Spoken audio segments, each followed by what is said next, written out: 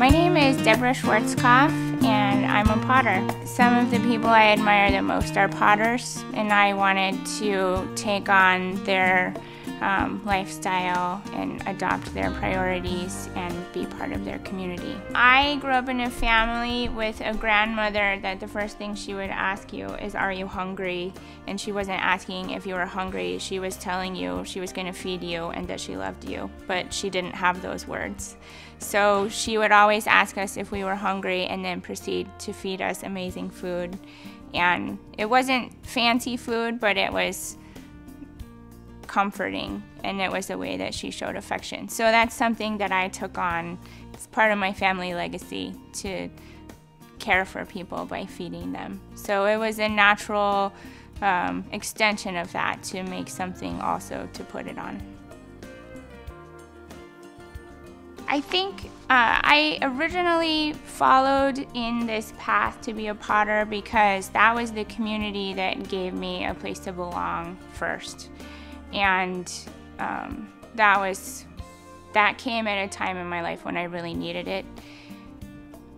I think since adopting, that path as a potter, one of the things that's really held me is the challenge of clay, that I feel like I'm constantly learning. It's important for me to not feel bored, and I can never feel bored as a potter. There's always another thing to discover or another small change to make.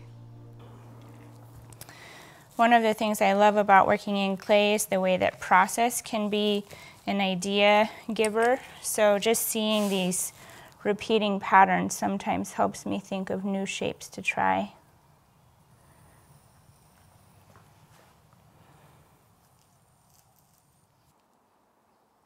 I get ideas by sketching. I get ideas from leftover pieces that I haven't used. And piecing those together. I really get ideas from looking at shapes around me just in the environment and then abstracting those into my work. And often with my work I'll start with a shape instead of with a function and then make it more functional because I really want it to work. And on the other hand, I'm also really influenced at the dinner table, and seeing things used is important and can really spur ideas as well.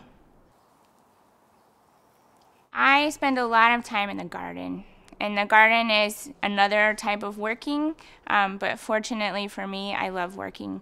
And so I take breaks by working on something else, and I just love to see the processes of the garden, the things unfolding, like flowers or shoots coming up, changing the compost, checking for eggs. All of those things just make me see different processes, and they help me notice the processes in my work, and it just, I don't know, those small bits of seeing push my work forward. In my studio practice, I often set aside time just to explore and not worry about if I have a piece to put in the kiln. Often this happens if I make too many of one shape and I don't have enough energy to finish it to the level I want to, then I can use those parts and pieces to just see what I can combine together. When I teach workshops, I often use that as a time to explore also. Just watching other people explore helps me want to be in that vein.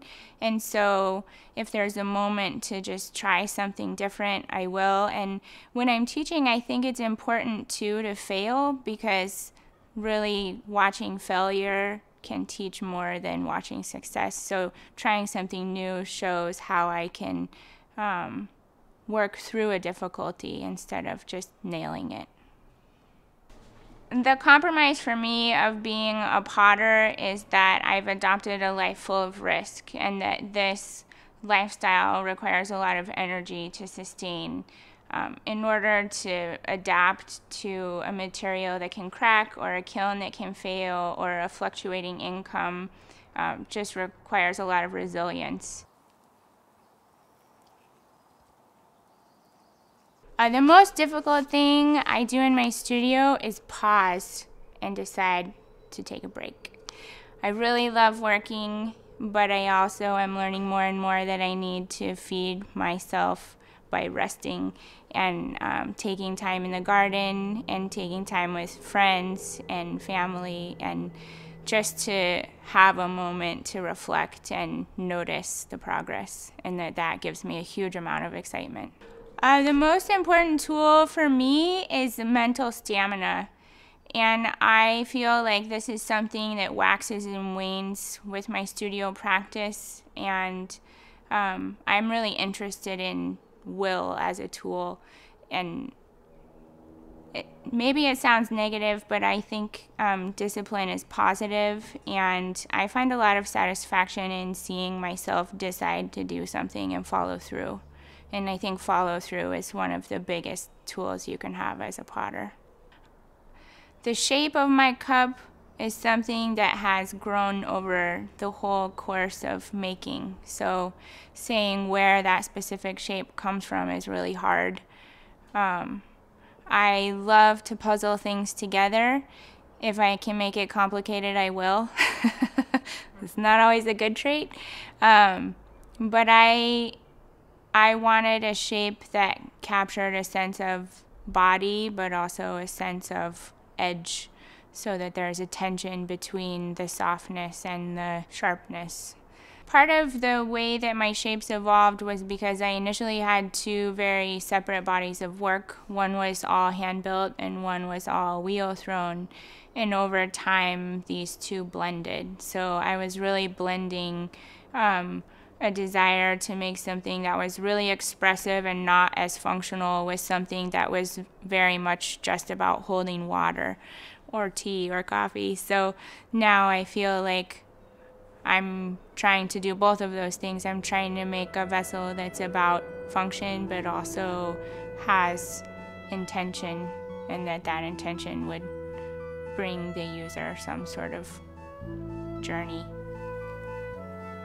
I like to think of these handles that they're springing off the cup. They have a lot of energy.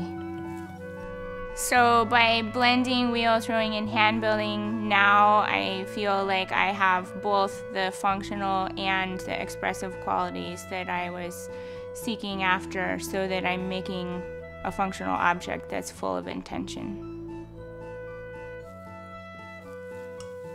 And then I'll just go around the seam a little bit, just to make sure it's really on there.